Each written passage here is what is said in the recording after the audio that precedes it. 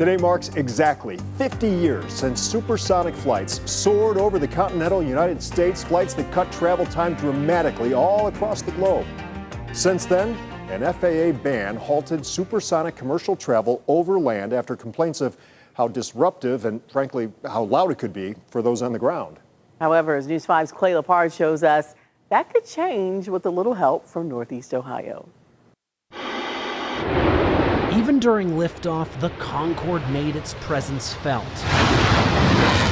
As the first supersonic passenger airplane, it revolutionized air travel beginning in the 1960s. But no matter how much time this luxury could save for its upper crust clientele, it came with one deafening drawback. It is a nuisance. I've heard the boom a couple times in my life, and it's extremely loud. Inside NASA Glenn Research Center's supersonic wind tunnel, this is where history starts. Peggy Cornell makes up part of the team tasked with bringing back the time we lost when the FAA shut down supersonic flight over land in 1973.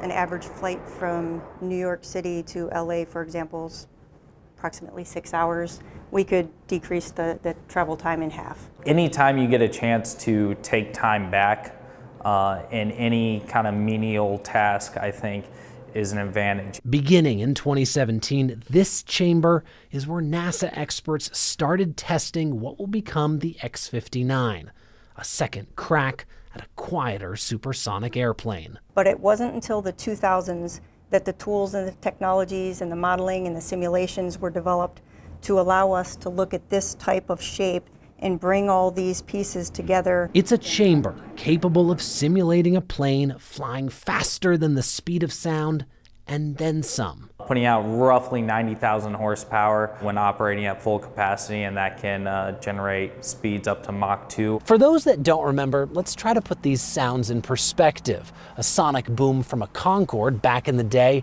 had about the same noise level as being inside a car when slamming a door. Step back and do the same thing about 20 feet away, and NASA says that's the difference compared to today's X-59 sonic boom. The sonic boom moving towards a sonic thump, if you will, is something that in a city, an urban environment like Cleveland, probably wouldn't even be able to hear it. Later this year, NASA hopes to take off and test the first flight of the X-59. After that, places like Cleveland could see this progress in its sky, with audio level testing over some not yet picked U.S. communities.